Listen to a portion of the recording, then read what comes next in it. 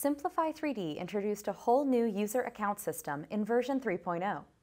This new system makes it easy to manage your license and get the latest software updates. Plus, it allows your desktop software to connect to the cloud in order to access up-to-date printer profiles when you need them. So now I'll walk you through the new account system. On Simplify3D.com's top navigation, go to Account. That will bring you to this account page.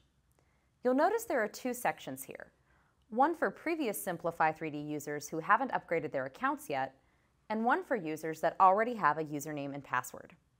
Users that purchase Simplify3D prior to version 3.0 will need to take just a moment to upgrade their account so they can access software updates. You'll need your email address and your product key. I'm sure you'll be happy to know that in the future, you can just use your username and password to log into your account, so you won't have to remember your product key. If you just purchased Simplify3D, you'll already have created a username and password. Just log in here to access your account. So you'll see a variety of options here on the left-hand navigation, but for today I'm just going to walk through a few key things. The dashboard here will have the latest news and announcements from Simplify3D.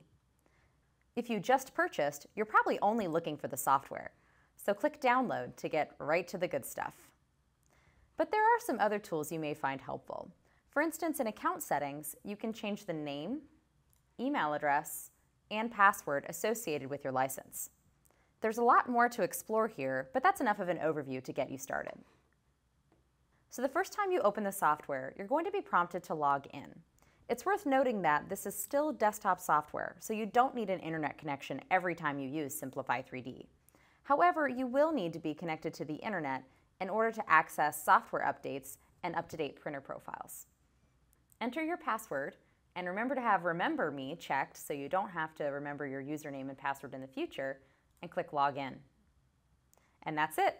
Now your desktop software is connected to your online account and you're ready to go.